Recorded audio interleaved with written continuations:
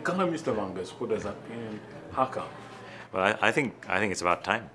I think the reality is that economics has been one of the reasons why nature, that is biodiversity and ecosystems, have suffered, because the world of economics considers them externalities. So when people are talking about a new approach, does it also include economics? It has to.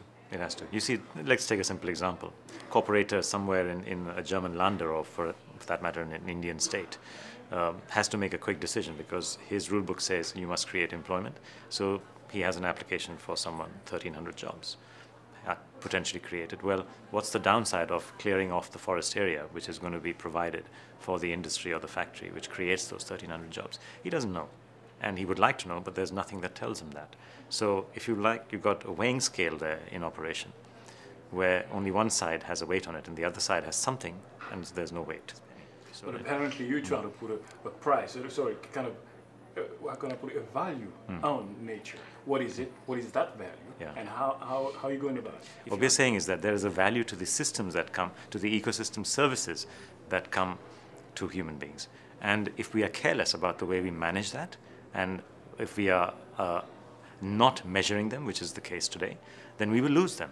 And with that, we lose the Earth's species, with that we lose the Earth's environments, and we lose the risk, we lose ourselves actually. You're involved in a study. Yes. Really to do exactly that, value kind of nature. Yeah. Tell us a little bit more about it. Sure, okay. So the study came in two parts. The first study was to understand and appreciate and size up how much is, in money equivalent terms, the value of services that come to us. So supposing we had a city where there were no parks and no gardens, you'd have to provide investment for some form of entertainment for people, right? They need that entertainment, they need that space. Just think of the money you'd have to spend building that entertainment. And there are so many such examples. You can do comparisons, you can do valuations. You can work out even the costs of health, in other words, pollution causing loss of health, and what is the cost of repairing that health, i.e. the additional medical bill of that. So these are all things which are calculable. You know the value Yes. of, let's say, nature now.